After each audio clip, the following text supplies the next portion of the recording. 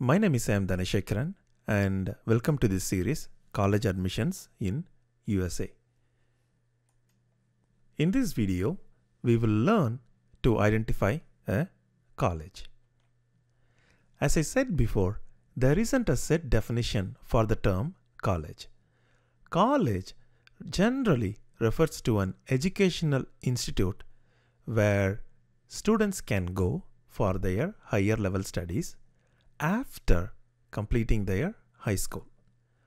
A college is often a smaller institution where post-secondary courses are offered. They generally emphasize on offering undergraduate level degrees such as Bachelor of Arts or Bachelor of Science, etc. For anyone who is not from USA, please note that any bachelor degree is called as an undergraduate level degree, and anything above, such as master's degree or a doctorate degree, is called as a graduate level degree. Besides, a college may offer just a specific stream of education.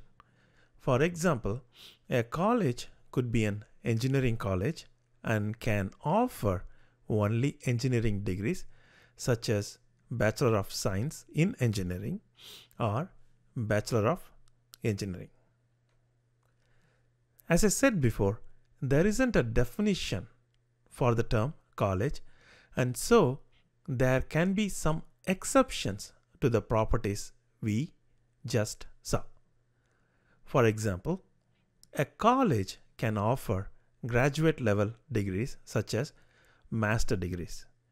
They can offer degrees in multiple streams such as engineering, liberal arts, etc.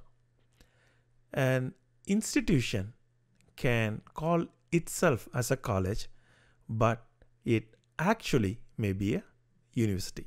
For example, Boston College, though is named as Boston College, is actually a university.